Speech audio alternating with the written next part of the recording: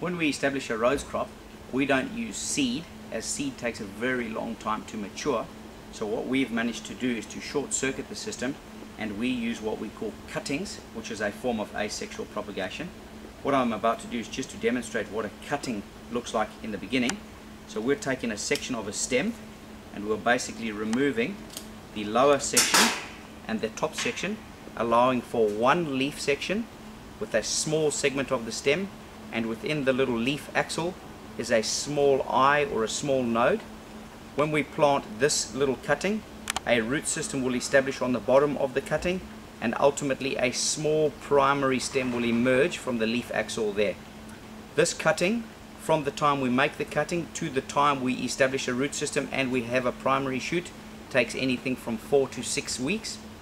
Thereafter we will transplant it from a small seedling tray, and we will place it into a broccoli box where it will then continue on its growth cycle.